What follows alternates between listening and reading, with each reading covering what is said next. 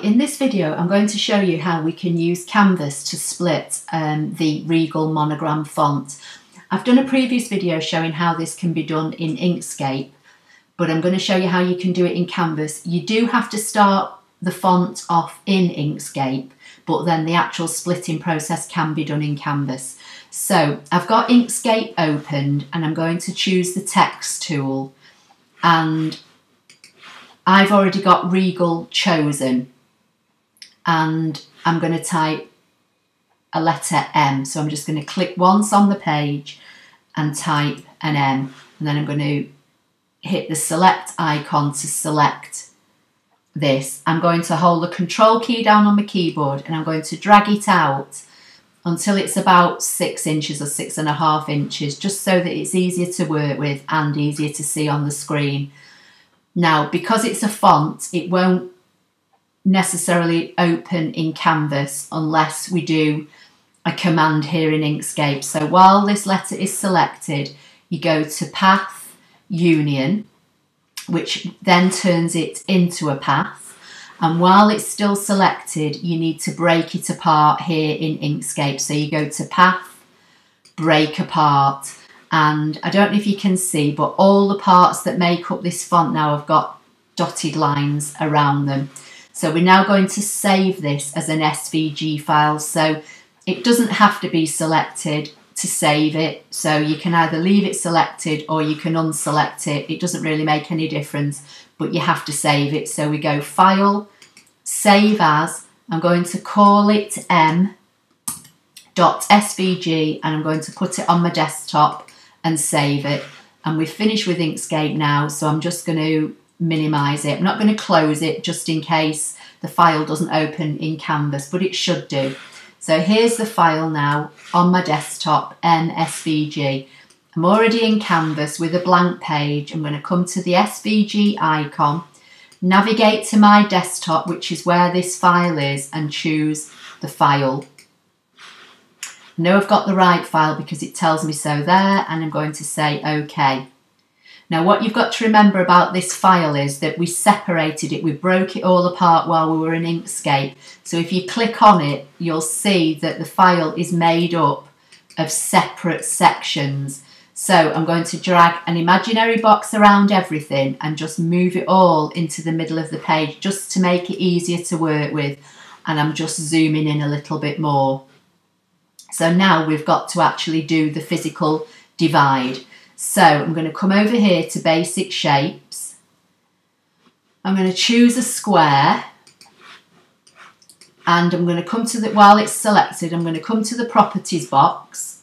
I'm going to make sure Maintain Aspect Ratio is unticked.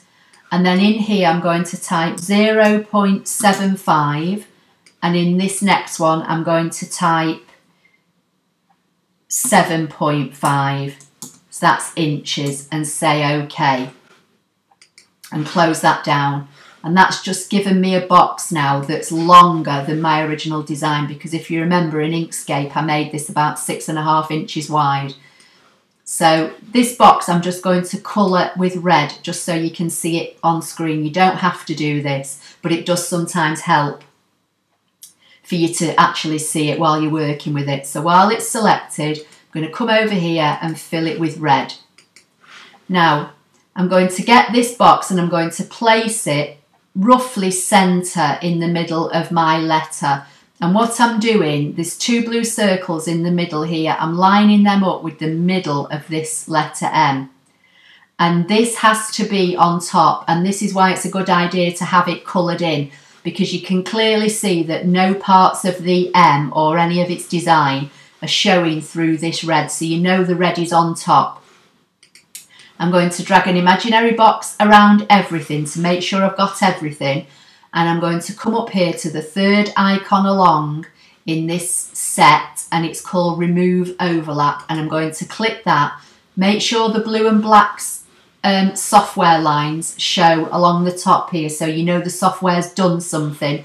And it doesn't look as though anything's happened, but I'm just going to select the red rectangle and drag it away, and you can see now that it's divided it. Now, these are still if I click on it in sections. Some of it will look as though it's all one because that's the letter M. But if I click in the middle here, there's a section there. And if I click here, I can see that's a section. And what I want to do, I want to have this half as one part of the design. So I'm going to start just above it here and left click and drag an imaginary box. And the minute I start to drag, you can see it's instantly grabbed hold of the letter M. So while it's like that, I'm going to right click and hit divide. Now it doesn't always do it, I've found. So if you left click to deselect and just drag again, and then again you can see I'm trying to get the bottom half, but it's picking up the M. So I'm going to go to right click and divide, and this time I've got the blue and black strap. That means it's actually done something. So again, I'm going to start about here and try and drag and just get the bottom half. Now this time I've got it all. If when you're starting to drag across here, it starts to pick up other sections above, you'll have to keep doing the right click and divide, and you'll have to keep doing that until you can just select one complete half of the design, albeit the bottom or the top, whichever it is you're trying to grab. So I can get all these parts now without touching anything here. So I'm going to right click and hit group, and that makes them a group. And I can now just use the arrows on my keyboard and move it down to give me a bit more room. So this time I want to select these, and again these are all in bits. So I'm going to start here, left click and just drag. And because I know the bottom half is separated, this time I should be able to get all the top halves. And again, I'm going to right click and hit group.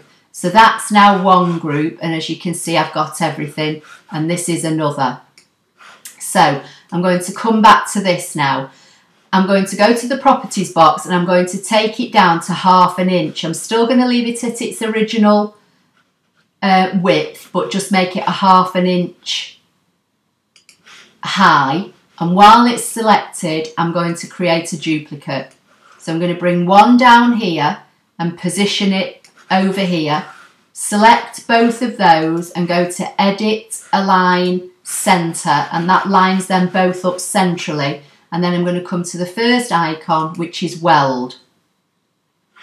And it's welded everything. Now the reason that the majority of it's red and there are some bits that are black is because these black bits, if you zoom in, will probably not be connected to the design. So if I select on the big portion of the red and move, you can see that these are not welded to anything. They're just loose elements of the design. So I'm just going to hit return. So that doesn't affect the cutting file, but you do need to make them a group. So I'm going to drag a box round all of these again now and right click and group. And that's now one group which I can move everything together. So I'm going to come to this, bring this one over here. Now when you're welding, it doesn't matter whether this red box is on the top or on the bottom. In some things we do when we're subtracting or overlap or removing overlap, it does, but for welding it doesn't normally. So you can see this is behind because the black's showing on top. So hopefully when I select everything and go Edit, Align, Center, and then go to weld it, it should still weld. Okay. These are still little bits. As I said, this is a main bit, but you can still see I've got some sections there that are separate. So again, I'm going to drag an imaginary box around everything there and right click and group. And the reason I think that everything went black this time was because the black was the dominant colour on top. On this one I had the red on top, so it turned all this red. But these loose bits stayed black because they were at the back, if that makes sense. So I'm just going to turn this one all to black now so that it all looks the same. And that's our split monogram. Now this might make a nice design for Mother's Day. So I'm going to come to the text, just choose a font, double click, hit the backspace to get rid of the original text and type Mum. and then I'll fill this in with black just so it all looks the same. And then you might want to put that, move that down, you might want to make this one bigger to fill. If we select everything, edit, align, center, so it all lines up together, and that would make a nice Mother's Day gift. You could cut it in vinyl, mount it onto some card and frame it, or you could put it on a canvas, or you could shrink it down and put it on a card. But when you shrink something down, this original, if I group all this now, you'll see what size it is. So it's about 7.5 inches tall by 7.5 wide. So if you start to hold your shift key down and shrink this down now, you've got to be mindful that some of these shapes here will be quite tiny. I'm just going to undo it. So that's how you can split a font in Canvas. As I say, because it's a font that we're not using in the Canvas software, we have to start it off in Inkscape. But providing you follow the steps I showed you at the beginning and break it all apart, it's then easy enough to deal with once you get it into Canvas. So I hope you found that helpful. Please like, share and subscribe, and I'll see you in the next video.